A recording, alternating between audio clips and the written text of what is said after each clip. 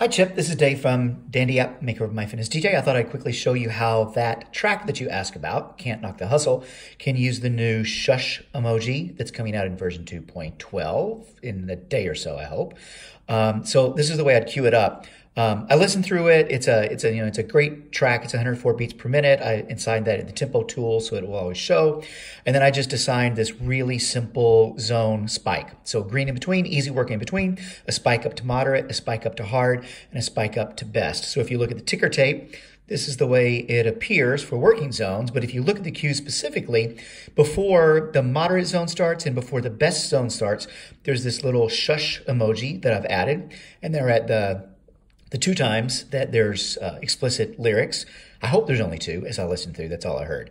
So if I go back and start playing, there's the intro. I'll jump to the first cue where it starts the first easy. And then now here's where the magic will come in. Mother just says mother because everyone wants to be a loving parent. I'll jump to the next ones. I'll scrub on up to here. Now this would be the green in between.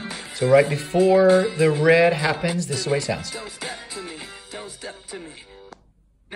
Don't step to me. And now go right on.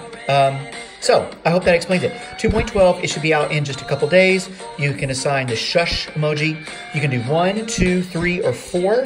And at the exact cue time, it will give a half second of silence. And you can stack them as well. So like at 30, you could have stacked 1, 2, 3, or 4 of the shush emojis for 1/2 second, 1 second, 1.5, or 2 full seconds of silence. I hope it helps. Bye.